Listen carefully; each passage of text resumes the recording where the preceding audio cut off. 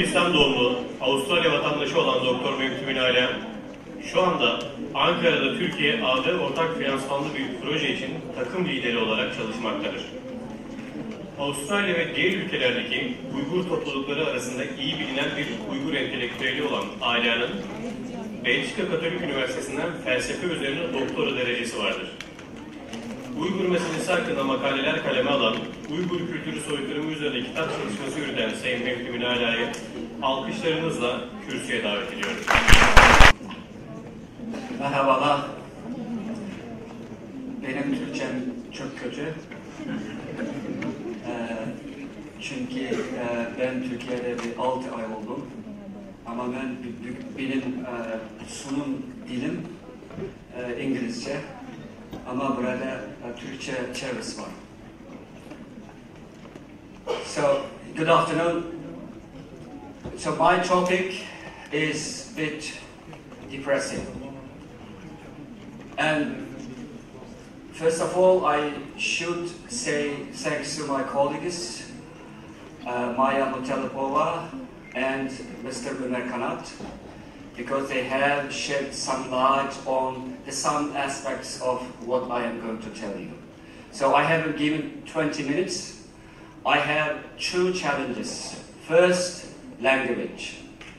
It's not that I can't speak English, though I can't speak Turkish fluently, but language, any language, including English, Turkish, Uyghur, or Chinese, whatever, is not capable enough to convey the depth of the tragedy that Uyghur people are facing.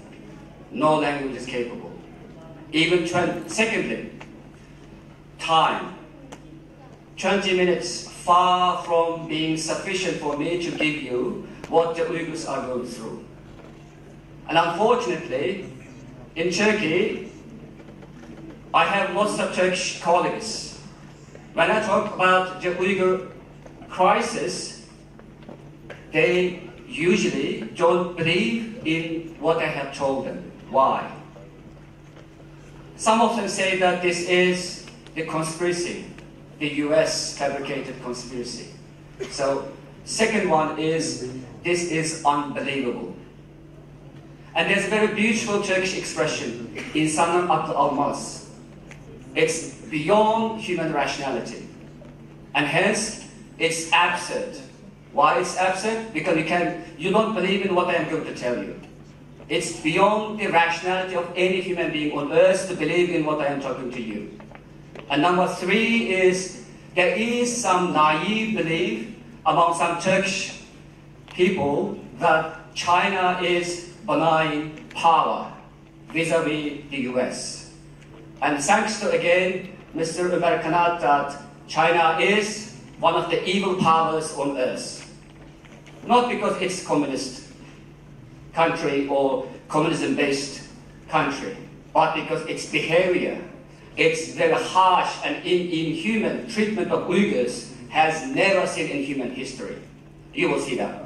So this is the photo that China accidentally published in 2017, saying that the camps, what the Chinese call is re-education camps, are helping Uyghurs to overcome Islamic terrorism, de-extermination, etc. But against China's intention, this photo has forever become the icon of the face of Uyghurs who are speechless. And we are here, few Uyghurs, have been able to give you some information about Uyghurs, but these faces, we don't know how many of them are alive and how many of them are gone. We don't know that. Because the whole communication with our country, Turkestan, has been cut off by the China. So, first of all, Uyghurs are Turkish. Am I stupid to tell you that Uyghurs are Turkish? We all know that Uyghurs are Turkish and Turkish are Uyghurs. Same. Aynı millet. And why I am telling the Uyghurs are Turkish? Because China said that Uyghurs are not Turkish. Why? Because China wants us to be alone. having no cultural affinity with any other countries, any other peoples, including Turkey. For China, Turkey is such an important country in Middle East and beyond. And today, our rector, Mr. Sedat Murad, said about Bilge Hakan's statements. The conflict between Turkish people and the Chinese people have lasted for the past 2,000 years. And we are the last fighters on the battleground. But unfortunately, Uyghurs are left along this battleground. And if our ties with the Turkish brothers and sisters are cut off, and Uyghurs have no other people on earth to talk about us. And secondly, I don't want to talk about this history too much. It's sufficient for me to say that Uyghurs are Turkish, because the China also published a white paper saying that Uyghurs are not Turkish. And there's an official statement made by the Chinese government about this. And Uyghurs created 2 independent states prior to the establishment of the People's Republic of China in 1949. The first one was established in 1933, the second one is 1944. Both of them called is East Turkestan Republic. And unfortunately, the East Turkestan Republic was annexed by the Chinese government in 1949. And since then, we have become a colony of the Chinese government. So, what are our grievances? First of all, since 1949, we have lost all our rights. And most importantly, which is the most important power, that if a people lose, then they will lose everything. Who can tell me? What's the most important power or rights of a people? Who can tell me? No. What's the rights?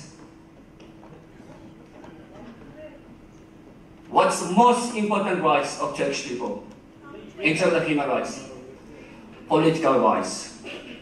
Political rights are foundation of all other rights. And we have lost these rights. Since then, all other rights, linguistic rights, the religious rights, cultural rights, you can name. And the most importantly, Uyghur language has been banned at all levels. Now, nobody can speak. Even people are afraid to speak Uyghur language. Recently, there was a visit made by the Albanian reporter.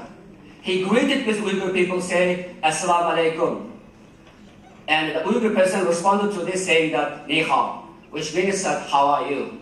Or nasılsın in Turkish. So they are not able, not only to greet in Arabic, Assalamu alaikum, but also in Uyghur.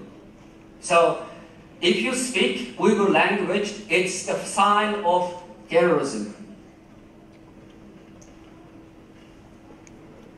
So, since 2017, we faced unprecedented genocide. Some people call it cultural genocide, some people call it the gross violations of human rights, and I call it a genocide as such, in the strict sense of the word. And why it's called genocide? Because more than 3 million, at least 3 million, or between 3 million and 5 million Uyghurs have been put in the concentration camps, or what's called is Nazi-style concentration camps. Jewish people say that never again after the Second World War. But it's never again, it's happening again in East Turkestan on a daily basis. And how does Beijing see the Uyghur issue? The Uyghurs, and I'm proud of being Uyghur, the whole world is afraid to challenge China, including Muslim worlds. But Uyghurs must stand alone on the ground against China. And that's why I am proud of being Uyghur. No country, even the US, is struggling to contain China. We have nothing. Our hands are empty. But we will never surrender to China. We didn't put our hands up like this. Our hands We are showing China that our hands are empty. Show you mercy. Show you humanity. But the response is violence, killing, and putting people en masse in concentration camps. And hence, Uyghurs have refused to be Chinese. We have paid deadly price for this refusal to become Chinese. Why? Everybody is so fond of China, admire China, saying that in Turkey, this is quite common perception that I have seen among my friends, that China is a great country. I know that China is a great country, but I don't want to be China or Chinese. Why? Because I have my own culture. I have my own Turkish culture that I am proud of. I want to die for my own culture, my own religion, and my own language.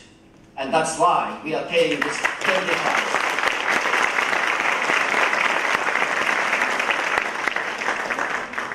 And 1911 tragedy in New York was a nightmare, not only for the US, not only for the Muslims all around the world, and ultimately a nightmare for us. Because China has used the terrorism charges against Uyghurs indiscriminately, perceiving that we are potentially terrorists. And that is still the justification of China for the establishment and maintenance of these concentration camps. Now, I have spoken about this. First of all, the current situation in East Turkestan is the existence of the concentration camps. So, these are the concentration camps. These are the people, and these concentration camps revealed to the world last year. There was one survivor of the concentration camps. He came to Turkey first, and then he left for a European country. Now he is living in Holland. He exposed to the world how horrific the life inside concentration camps. And later on, there's also another German scholar. He used satellite images.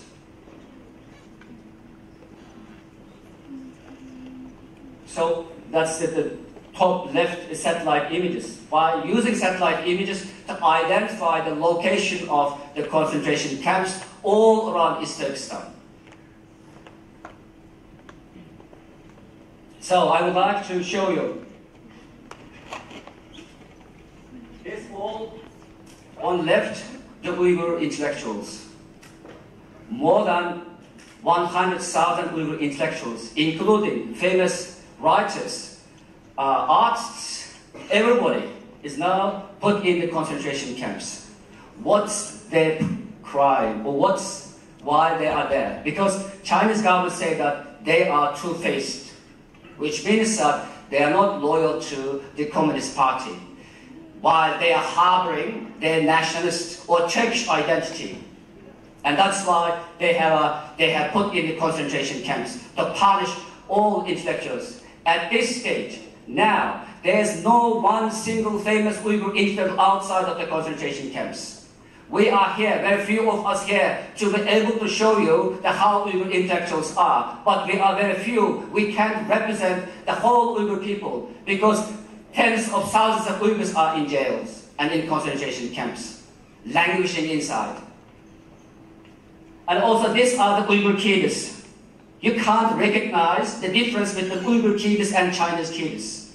They are dressed up like Chinese, they sing the Chinese songs, and their whole mind. This is the great mind engineering campaign. It's called the psychological warfare against the Uyghurs. So they try to re-engineer our mind to be faithful to the Chinese government. Now, more than 1 million Uyghur kids are separated from their parents who have been put in the concentration camps. 1 million Uyghur kids. Now you will ask me, where is your future? I don't know. I am terrified to answer this question. I don't know, where is my future? Where is the future of Uyghurs? We don't know that. Because 1 million Uyghurs are subject to the state terrorism. They are terrorized to go through this mind engineering campaign without knowing the effect of this. And also, they are also terrorized to be separated from their own parents. Why? Because again, they are Uyghurs, they are Turkish. As simple as, of course, there are some complicated issues, but I would like to simplify. I know that I am committing emotional crime now to simplify the pain of Uyghurs, but I am quite aware of this. And so, and most importantly, all the famous, more than 3,000 mosques are demolished. 3,000 mosques. Religious life is almost destroyed. If a Uyghur Muslim is afraid to say Assalamu alaikum wa alaikum assalam, which means that religion is dying out. And that's our religious life. There is one child, Uyghur child, frozen to death. And it never did elicit the sympathy of the world. We have lots of died kids all around the world, and their photos created a huge hype, emotional response, political response. But this child almost didn't elicit any sympathy. So, Uyghurs are people who are ruined inside out. Why inside out? Which means that the whole infrastructure of Uyghur society is destroyed. And most importantly, their soul, their mind, their brain are being destroyed as well. Then, what are we going to become? Are we going to become a lot of robotics or zombies that we say yes to our Chinese bosses? And this is, again, the horrible thoughts to think about. And most importantly, what we have lost is our faith, our religious faith, and most again, the faith in our future. This is something that we should not lose, but unfortunately, we are rapidly in a position where we are challenged to lose our faith in our future because of the level, the depth of the destruction that we are facing. Now, this genocide, what is the impact of genocide on Uyghurs? I will tell you, without exaggeration, that I told my psychologist friends in Australia that it's miraculous to see that I am sane, not insane. In Turkish, it's called deli or psychological patient. I'm still able to tell you our stories. Me personally, I don't believe that I have that rational mind to say you this because of the level of impact of this genocide upon me, my family, my friends, and everybody, all Uyghurs. And also in Australia, I did lots of research about the psychology of refugees. I managed the program for 7 years. I know how this trauma has impact on the people.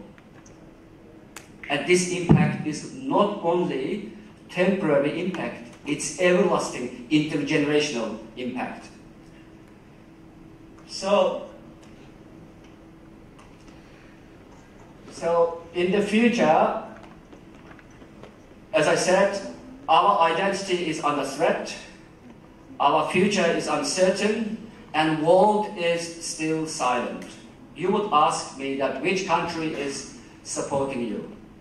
And it is only West, in particular US and some European countries are supporting us. But none of the head of the state has ever said to China that stop this genocide against innocent Uyghurs. None of them.